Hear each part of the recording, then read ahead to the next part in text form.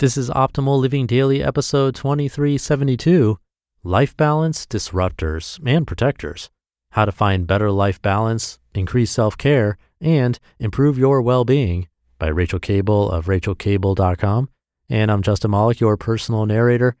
And we're going to jump right into today's post as we optimize your life. Life Balance, Disruptors, and Protectors. How to find better life balance, increase self-care, and improve your well-being by Rachael Kable of RachelKable.com. This may sound strange since I'm writing an article about it, but I don't actually believe in life balance. I personally don't think my life is balanced. I spend more time working than engaging in self-care. My home life is far more prolific than my social life. I don't have enough hours in the day to spread my time equally between all the things I care about. However, I do believe in feeling balanced, and I'm really excited to share some of my top tips so you can hopefully feel me.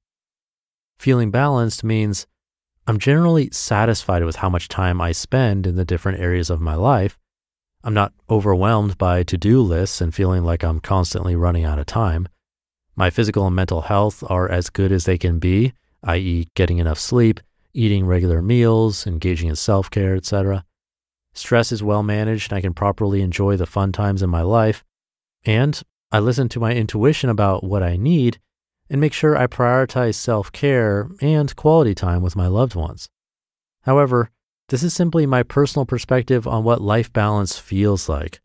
You may have an entirely different idea about how life balance feels, and I'd like to encourage you to think about the questions and determine your own definition of life balance. Which life areas are most important to me, and do I prioritize them enough? Am I as healthy as I'd like to be? Do I have realistic goals to work towards? Am I properly managing stress and other factors which can be linked to unbalance, such as fatigue or illness? Do I listen to my needs and fulfill them?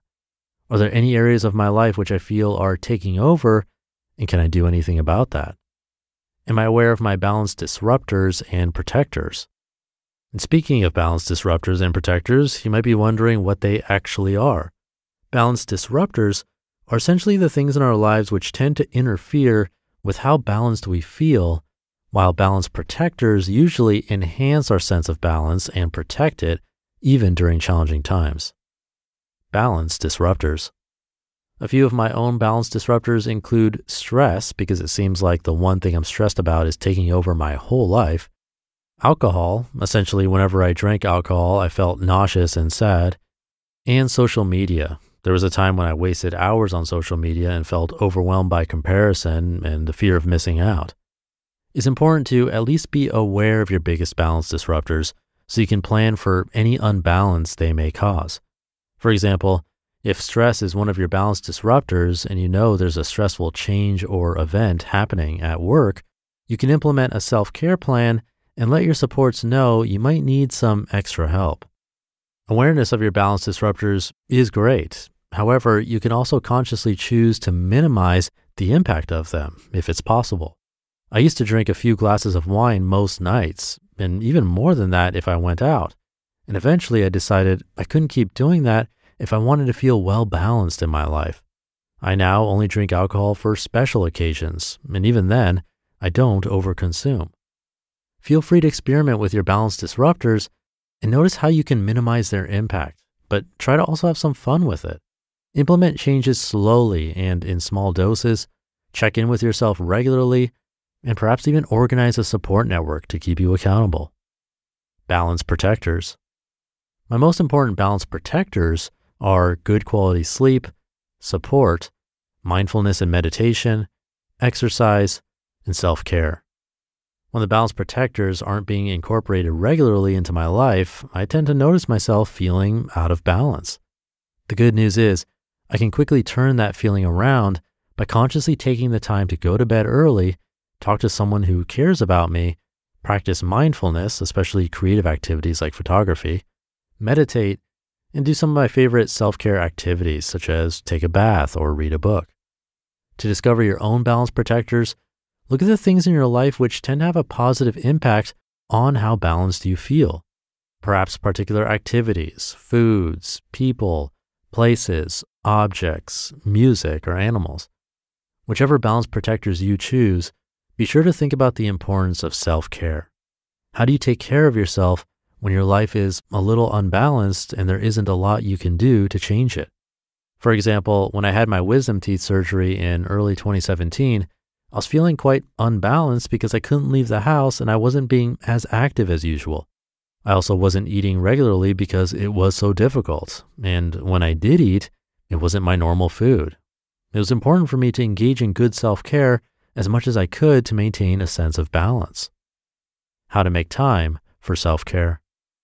One of the challenges I've heard people face when it comes to self-care is not having enough time.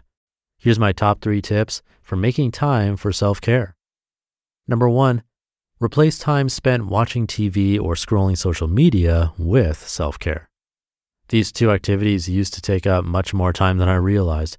When I wanted to incorporate more self-care into my life, it was simple enough to replace 20 minutes each day of TV or social media time with self-care. Number 2, change your perspective.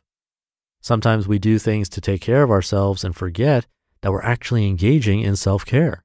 For example, taking a warm shower, reading a book, sleeping in, cuddling a loved one, and putting on moisturizer or other skincare products.